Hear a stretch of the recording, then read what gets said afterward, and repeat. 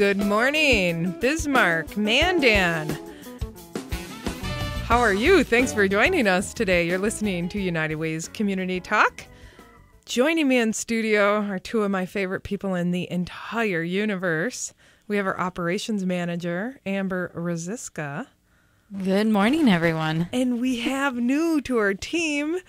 We're christening you in this radio experience, Amanda Schwieters.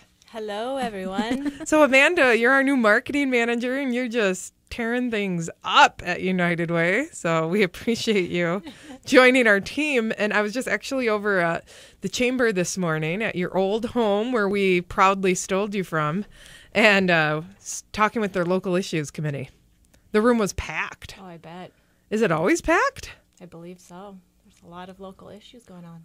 God, I mean, no, really, is it always that packed? Do you know? I actually don't attend the local issue meetings, so I'm not sure. Yeah, it was fascinating. A lot of really good people there, but we were talking about the homelessness issue, which we will get into further in the show. We have Mark Heinert coming to us. He and Melanie Heidkamp have been a blessing, really, in this whole process and being able to rely on them and their expertise. So we'll be talking with Mark Heinert from YouthWorks. He's also a member of the Homeless Coalition, as am I, and just talking through some of these problem-solving things that we're going through in our community. But before we do that, Amanda, we just want to talk with you a little bit. How are things different at United Way than the Chamber? And I know you're really new, and we've been kind of thrown for a little bit of a loop here, providing a lot of direct services, which we typically don't do. But if no one else is able to do them, we don't want people out in the cold. So it's been not exactly normal operations, shall we say, in the last couple of weeks. A new normal for me, though. I don't know any different. But no, things have been going great. There's a lot of similar aspects as in events. We wrapped up 2 events last week, and so that I'm very familiar with in the chamber world. But there's a lot of new things with the marketing realm that I'm getting used to. But I love it. I love the change. I'm glad to be a part of the organization, and I think whatever comes my direction, I'm excited. Expected and unexpected. Well, I don't think any of us really could have seen what has come our direction lately. I joke, but it's really not a joke, that we've become Grand Station for the homeless in our community. And we have seen firsthand people who really need our help. And I just have to commend you and Amanda and Madison. I mean, we have such a small team. We have such a small team. We're not this huge workforce in the community. But for example, on my way here, I got a call from West Central Human Services. There's a woman, a client staying at Ruth Myers, and she is in need of medications. She has no medications, and they're life-threatening medications for seizures. Wow. And so West Central said, well, can we help? And I said, well, I mean, really, we don't have the funding for any of this right now. And we're really trying to address just people living on the streets and the urgent crisis that we're seeing. But if it's life-threatening, yes, we will help. Right. I said, I'm going to leave it up to you, Melissa. If you think this is a crisis, use your best judgment. So I pulled Mary aside on my way out the door. Mary is our part-time admin. And I said, will you please meet this individual at the pharmacy? And gave her my credit card. And I mean, that's kind of what we're doing right now. Yeah. And so that I just have to say thank you to the team for stepping up and filling that role, even though we aren't even quite sure yet what that need is, and it's changing. It's constantly evolving every single day. So thanks for being so flexible. You're welcome. But isn't it fascinating hearing people's stories? It is. It's very eye-opening. Have you ever worked in direct service before? No, I haven't. Because you've traveled quite a bit in your life. I've done a lot of traveling, and I've tried to immerse myself in the locals' communities when I'm traveling, but I think it's a completely different situation, especially when it's within your community. I think it's a really eye-opening, and you don't realize the impact or what's going on in your community until they are walking in your front door. Literally at our doorstep. Yeah, I agree. Amber, you've been with United Way for a number of years, so how are you holding up?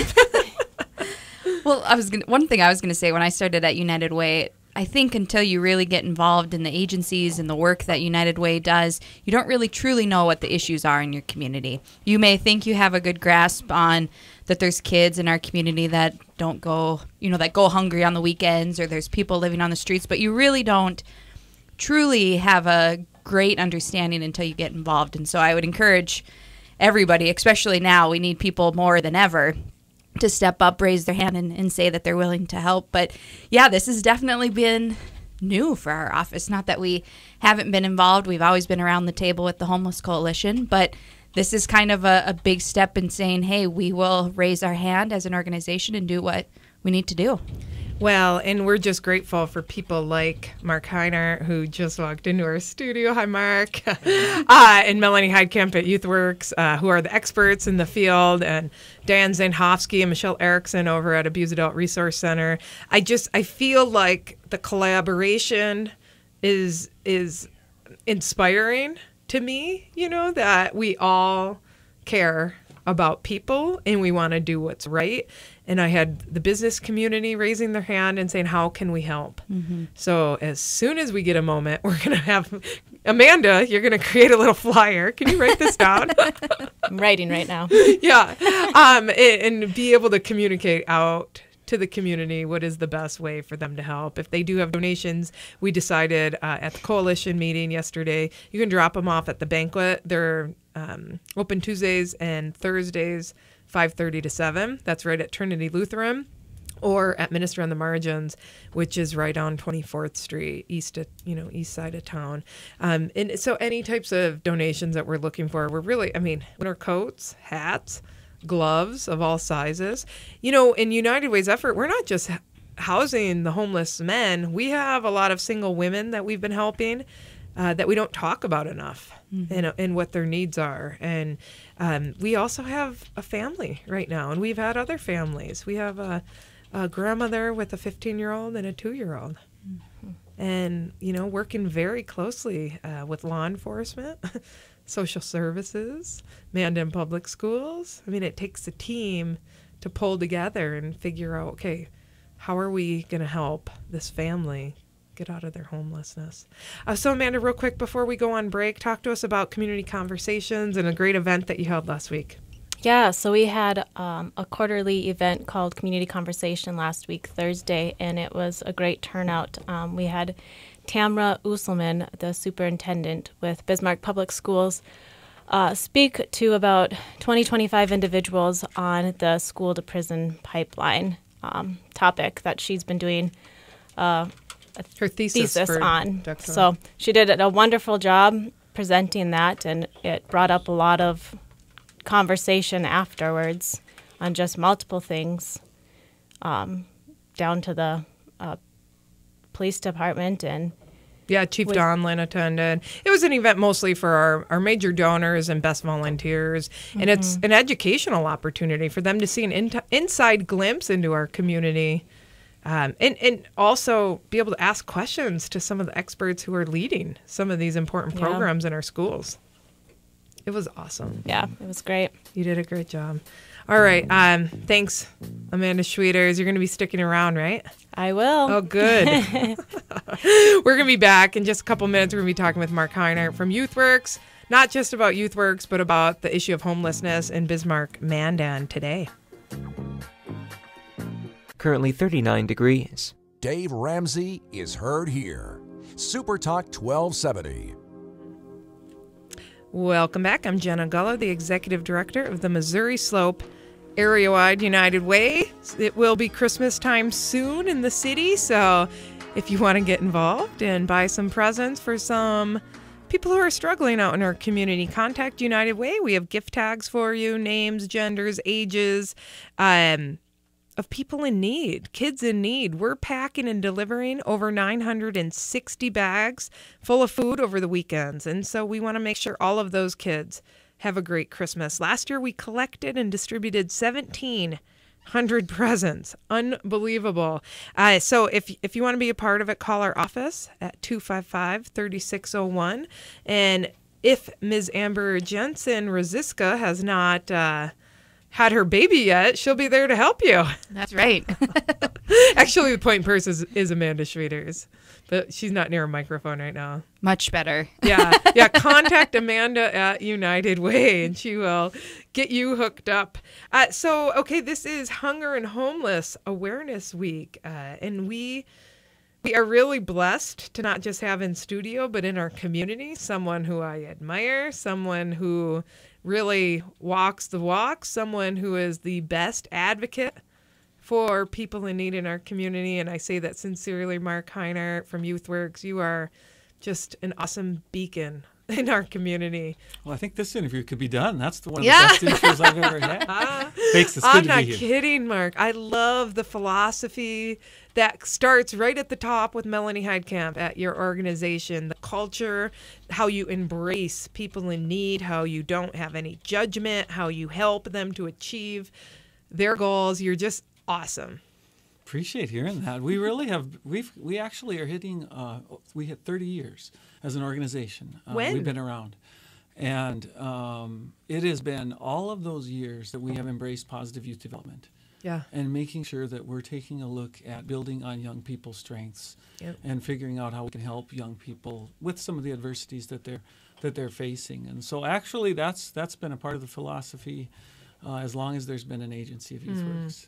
That is cool. So for listeners out there that don't know, tell us what YouthWorks is and does. We are a nonprofit 501c3, so we are an organization that is local. We do have an office also in the Fargo area, but it's just those two locations in Bismarck and in Fargo. We provide services to runaway homeless youth or youth that are at risk of that. So primarily, we're looking at individuals and their families that are teens, and we're providing a variety of services. We have an emergency shelter for runaway kids, the only shelter of its kind in the state of North Dakota. We also provide transitional housing for homeless young adults, and that'll tie in really well to the Hunger and Homeless Awareness Week events. But we have a lot of complementary services that probably don't get as much attention. We're providing family counseling. We're providing after-school programming. We do a variety of recreational support groups and other things that kind of look at the young person and their family. A good example of that actually is we have a diversion program that works with young people who might have gotten into a little bit of trouble with the law, but not too serious that they need to be removed from the home. And so that's part of our goal, is to intervene and to provide some services for the family to help keep that young person in the home and away from the system for not only the right reasons for the young person, but to be honest with you, it's the most cost-effective way to do it too. No kidding. Over 85% of the young people that we serve that are coming to us from that court system, we're able to keep out of that further involvement, out of home placements. You know what I love too is that you are so good at tracking your success. So your numbers are real, they're quantifiable, you're able to project the need. And that's really important to donors like United Way and other investors. Yeah, and we're finding, it's good. It is really good. It's really good that we are held to that. One of our challenges is it's demanding to be able to actually track that, all this, the statistics of it and the facts that need to be done to justify it, which frankly we need to do to be good stewards of the funds. But it presents a challenge too, because we're trying to find out how we can put the most time into our clients, but yet provide the extra work that requires to justify that. Yeah, exactly. So I have a question for you. And this came up at the Chamber Local Issues Committee this morning. How is the runaway homeless shelter that YouthWorks offers for Bismarck-Mandan, and you serve kids outside of Bismarck-Mandan too, Correct. How's it primarily funded? Oh, good question. The primary funding source is actually through a federal grant through the Runaway and Homeless Youth Act. There's complementary funding, but the primary source is a federal grant that we've been able to receive for many years. And like I mentioned at the offset, we are the only RHY, which is a Runaway and Homeless Youth grantee within the state of North Dakota. To simplify that, if you've seen perhaps on television or heard on the radio the National Runaway Switchboard, which is 1-800-RUNAWAY. Our agency is the only agency in the state of North Dakota that's then interconnected to that switchboard. So if if there's a person in our state who's running away or is thinking of running away, or someone that's just in need of help for that reason, and they call on that switchboard gets them connected to our 24-hour crisis line. And so it is a big partnership, both locally and then also state and nationwide. Occasionally we will have some individuals that might have come from much farther away, and we'll provide temporary shelter with them until we can either reunify or advocate for them to be in a safer place. Mm-hmm. And correct me if I'm wrong, but United Way has supported the homeless shelter for years. Oh, yes, many years. Yeah, we've and that's just one of the programs at YouthWorks that we support. Yeah, we were very fortunate to receive the funds from United Way for the transitional living program, which would be the housing for young adults. We also use it to serve in a more general way. It supports some of what I described in terms of the at-risk youth. Mm-hmm. We'll use that for some of the family counseling and other services that it might not be a clean funding source for. And then lastly, we've got a special program that's an after-school project for some of our Native American students, high school students in the community, that we're helping to make sure they're going to graduate high school and improve their grades and have a place to belong and some social and recreational connections that they feel good about. So paint a picture. We were talking about this earlier this morning as well, is that a lot of people, it's just lack of awareness of who it is that is in need. You know, when you're looking at a runaway youth, what does that mean? Well, first thing is they don't have a beacon on their forehead saying, I have run away from home. And many people oftentimes kind of think that there should be this more obvious way of seeing that. And frankly, if you're a student, you may not realize that some of the students in the classroom with you are experiencing some challenges at home, because we're not likely as a society. And frankly, especially the German from Russia dominated culture within Bismarck-Mandan is not necessarily wanting to talk about those personal problems or those challenges that we might be experiencing behind closed doors. So it is, I think, even more exacerbated as a problem within our community. Yeah. And I mean, a lot of people think, well, why aren't they in foster care? Great question. As a former child protection worker, I think I'm qualified to answer that. And the reality is, there are some occasions when there might not be enough of a safety concern, but yet it's a tough situation. And so not only the child protective system, but other organizations like ours and other community organizations will try to provide services to maintain that young person in the home, offer parenting education or support services. Because one thing we know, statistically speaking, is that if we can keep a young person in their home and just improve the environment, it's going to be a better outcome than if we have that child be removed from the home. Right. Now, there are certainly times when unequivocally that is the best solution, and a young person needs to be removed from the home for their own safety. And under those circumstances, and it goes to the next step, which is how do we make that environment the best that it can be. So are you seeing your numbers increase now that it's becoming winter, or how are those referrals coming into YouthWorks? That's a really good question. We do see an increase usually in the fall, not so much necessarily in the colder weather, the winter time, but the community really sees it as a greater challenge, in part because of how much harder it is to survive if you're having those challenges and it's really cold outside, especially within the homeless service delivery.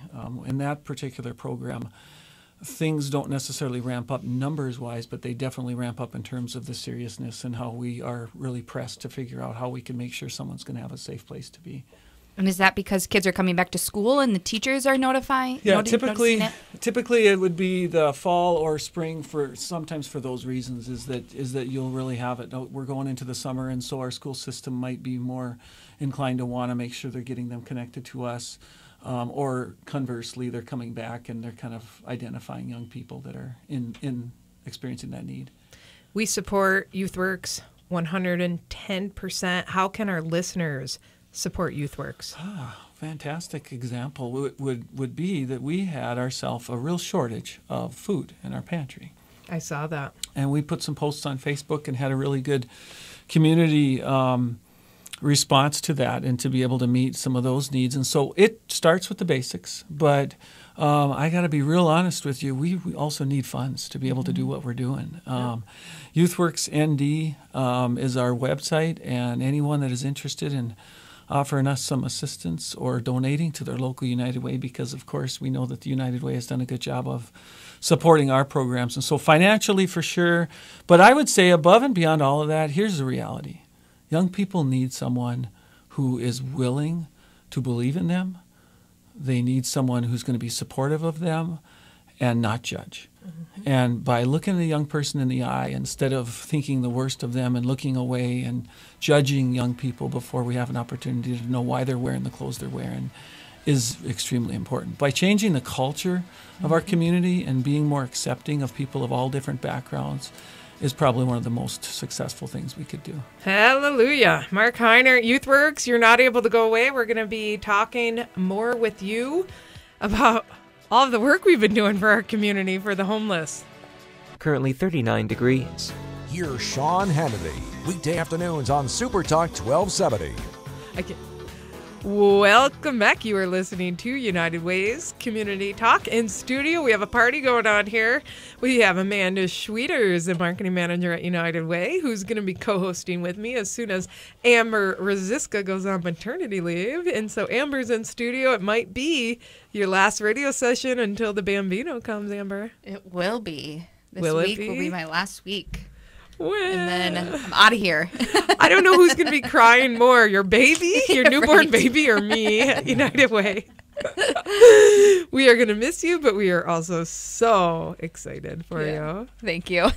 You're due the 17th. I am, which What- is Friday. Holy cow. I want your water to break on air. Right now. Right now. Can you clean it up? Jim Walsh said Already you clean informed it up. Jim of your hopes. I know. I've never been around that. So I don't think I know what I don't know what I don't know, right? But wouldn't that be thrilling? It would be If something. on air, and then we could do a play-by-play. Right. Why don't you? First in this town. Why don't we start? Aren't you supposed to walk? Like, doesn't that induce Walk up and labor? down the Just hallway. come around the studio. Yeah, just keep walking. I know some spicy foods might do it. Perhaps Right. we could try that. I'll go grab some lunch right after this. All right, but we are talking in all seriousness about a very serious issue, and we have Mark Heiner from YouthWorks in studio, and we're talking about homelessness. And as you guys know out there, there's been a lot of press coverage with the men's emergency shelter closing down. And I started the local issues chamber committee just giving a brief overview of what we have in our community, because many people aren't aware of what emergency shelter is or isn't, what we have, what we don't have. There's lots of misinformation out there. So, Mark, let's start with YouthWorks. Yeah. Well, something that might surprise individuals is that just within our agency alone, in Bismarck alone, we provided over 4,500 nights of shelter and that's not the runaway youth or the youth that are still under parental custody. That's the 18 to 21-year-olds that are homeless. And so putting that into perspective, and it was with 44 different residents that we provided that. We provide to over 100 individuals other forms of support, maybe before or after they're able to receive that housing services from us. So right here within our community, there's some pretty significant numbers that are associated with it from our agency. From a community-wide perspective, if that's okay if I jump there, Jena, our last point in time in 2016 said that there was 204 individuals that were homeless on a given night, and that was, I think, the end of January this last year. That is at one point in time.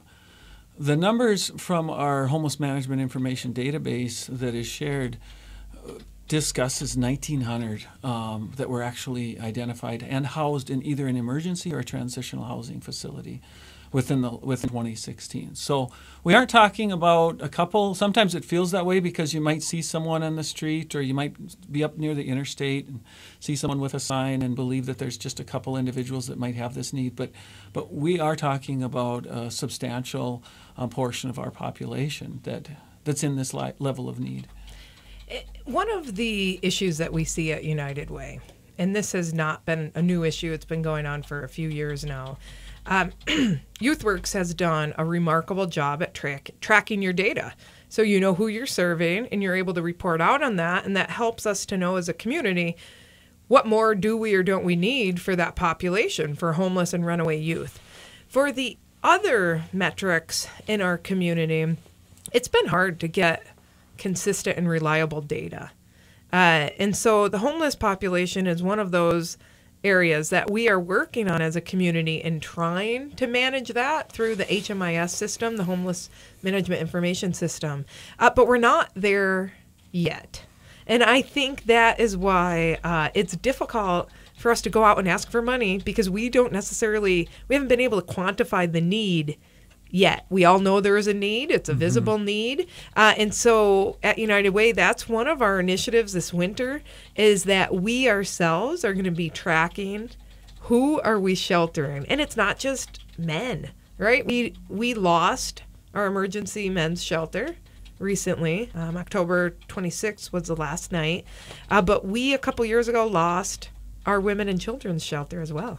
Right. Yeah. The thing that you're kind of pushing my brain to think about is how can we as a community not only identify what those needs are, but then be in place to meet those needs right away. Here's a good example.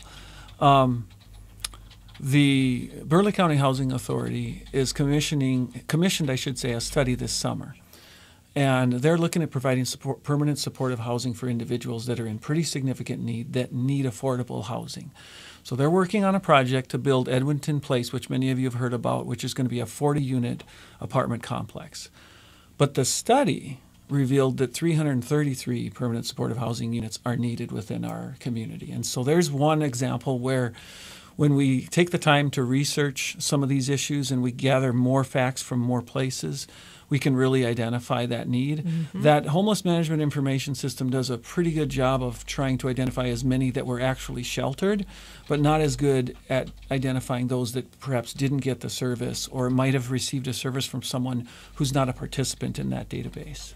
What we do know is from Bismarck and Mandan Public Schools.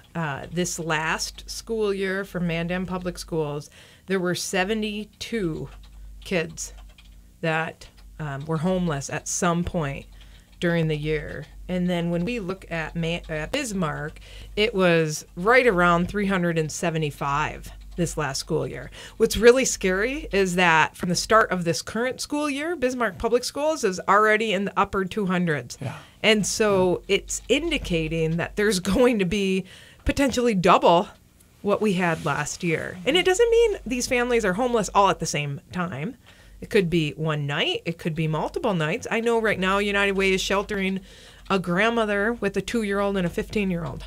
Tonight, last night, since Friday. We were contacted by Mandan Police Department, actually, on a call, and coordinated shelter, coordinated with social services because they had been involved with this family, coordinated with Mandan Public Schools to get transportation for this poor little 15-year-old, beautiful young lady, get her over to Mandan High School. And so we do know those numbers. For single individuals and families, it's a little bit more gray, shall I say? But we could use this winter as an opportunity. Yeah, to be able to hone in on that and really identify the needs that exist within this community. Yeah. So YouthWorks was a big help. Well, first of all, just in lending your expertise, but also you and Melanie Heidkamp being around the table and trying to problem solve this emergency crisis. We're both part of the Homeless Coalition, and they had agreed to take the lead in developing a solution, which is why United Way at that point didn't step up. This was a few months ago. We don't like to duplicate efforts. And we were supportive of what their plan was going to be, and then they needed more time. So at that point, we all put our heads together and said, okay, now what? What do we do now? We do not want people out on the streets now. I think, from my perspective, it's really a good time to point out that it's not United Way's problem. It's not the Homeless Coalition's problem. It's not YouthWorks' problem or any one particular organization. To be honest with you, it's bigger than any of us anyway.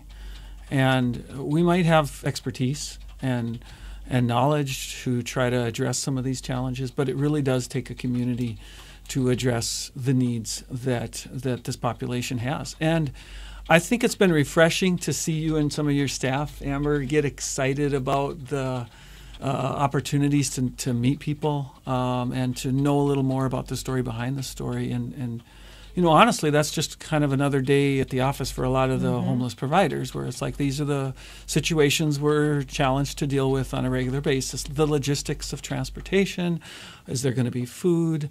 Are there appropriate or available behavioral health services for those that are in need? Medication opportunities. Those are paramount. They're really important that those things be included. It's not just providing a shelter for so often for people.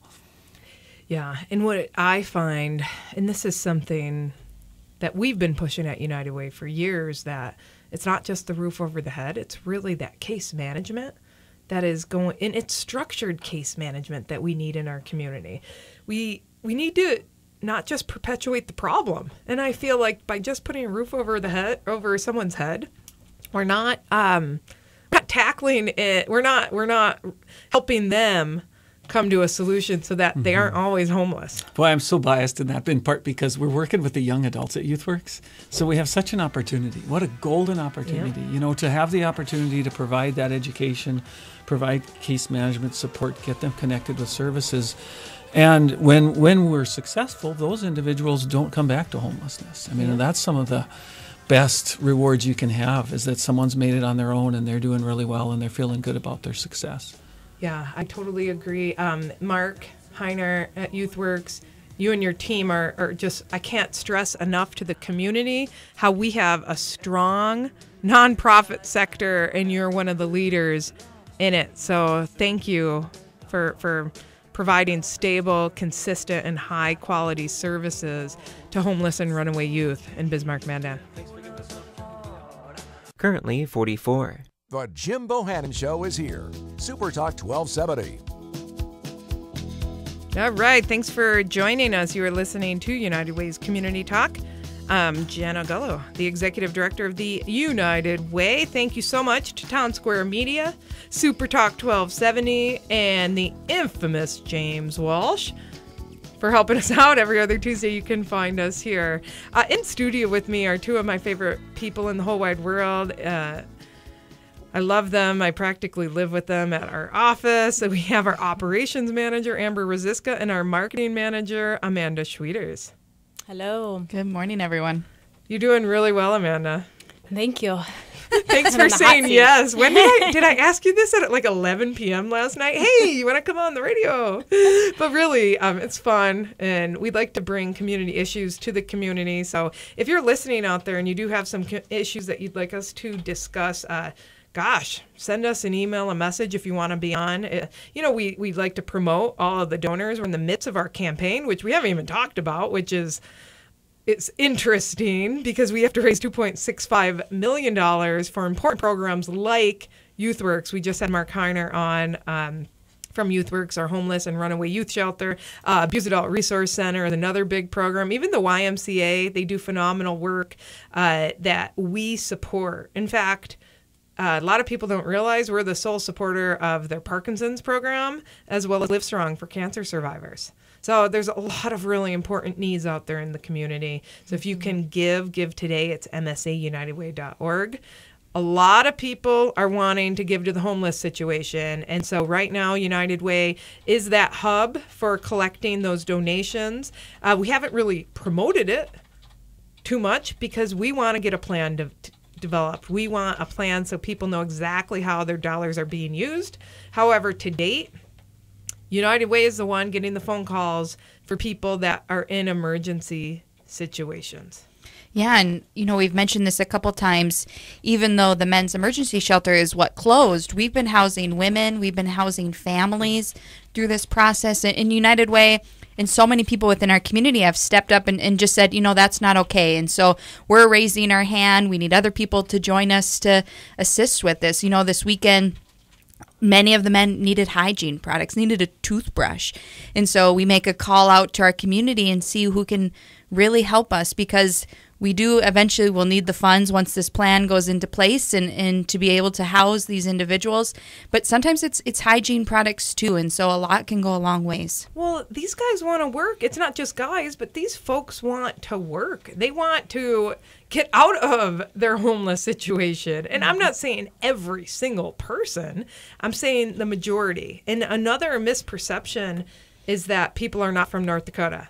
The vast majority. In fact, I'm gonna look at the data. Whenever I have a second to look at the data is when I'll look at the data.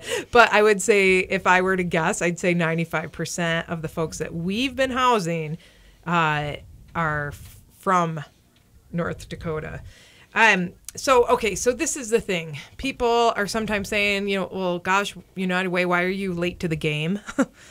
And why haven't you been planning? And I just have to say that we do not duplicate efforts. I think that is so incredibly important in the work that we do at United Way. So back in August, when Ruth Myers announced they were closing their men's shelter, the Homeless Coalition said, we'll take the lead.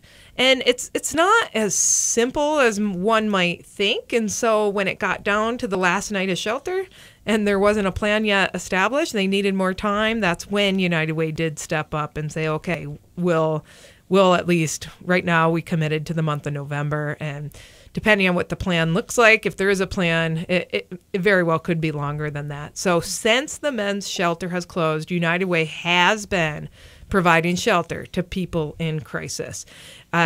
We do have some data on who we've been providing shelter to the last 17 days. We've had 46 people that we've provided shelter to and 150 nights of shelter. And it's been really interesting week by week by week. Initially, we were thinking maybe we could rent the current facility, and that did not work out for various reasons. Then we thought a church, because, back in 2012, we organized the church sheltering project. We had 16 different churches lined up, 75 volunteers trained in case our shelters were full, because we were being told our shelters were full. And so we thought, well, let's just tap on the shoulders of those churches. And for various reasons, that did not work out. So then we've actually been communicating with the Minot shelter and the Grand Forks shelter, because Fargo Churches United is full, and there's another shelter there that their intake process wasn't very timely, so it didn't work out for us to be able to help people here. And we are not a fan of Greyhound therapy whatsoever. That's not a best practice, and we recognize that. No, it is terminology, and that's what a lot of cities do. They ship their homeless off to the next community. It's horrible, and we are not proponents of that. But at the same time, we do not have emergency services in Bismarck-Mandan, so we want people to have a warm and a safe place. Well, and, like we've mentioned, the one individual that went to Minot was originally from Minot. And so it was essentially getting him back to his home, getting him back to his family and what he knows. Yep. You don't know how he got to Bismarck. He's still from North Dakota, and Minot was his home, so it was a perfect fit. And so you really just have to take these individuals that we're working with on a case-by-case basis and really see what works for them. I had a call from a donor this weekend who happened to meet a young lady through a gentleman that he does Bible study with. It's kind of a long, drawn-out story. But anyhow, somehow they called me over the weekend. And so what we were able to do is talk with the client, do an intake, assess her, her capacity and her resources. And she wanted to go back to her hometown in Oregon. And that's what we did, as long as we felt she was safe and she had resources there. Another gentleman was willing and able to go live with his daughter in Denver. So far, there are only 3 people that we have actually sent outside of Bismarck. But we are asking if people are able to go to Minot, if they are able to go to Grand Forks. Those shelters have graciously offered to help until we can establish emergency services here in Bismarck-Mandan. What's interesting is it's not just about the shelter. I was meeting with a gentleman who has been off his antidepressants and antipsychotics for medication for 2 months now. So we helped with medication the other day. We're helping to find people housing. We're sheltering them in the emergency crisis situation. So if you can give, we're going to need more money once we establish a plan, but right now we do need funds. You can give to the homeless emergency sheltering effort at msaunitedway.org, and 100% of the funds that we get will go to this effort. I'm going to be giving an update to the City Commission this evening. We'll be there at 5:15. Guess we're at the front part of the agenda. So if you're interested in knowing more details, let us know. It is Homeless and Hunger Awareness Week nationwide. And so if people want to drop off snacks or hand warmers, socks, hygiene products, what we are asking is they drop them off either at Trinity Lutheran Church or at Ministry on the Margins. If you see people in need, send them to one of those two places at 5:30, and I will meet with them. I will do an intake, and we will make sure they get housed. So Tuesday and Thursday, 5:30 at the banquet at Trinity Lutheran right downtown on 4th. Every other day of the week, Ministry on the Margins. It's right on 24th Street at 5:30. Thanks for helping. Get in touch with us at United Way and stay tuned.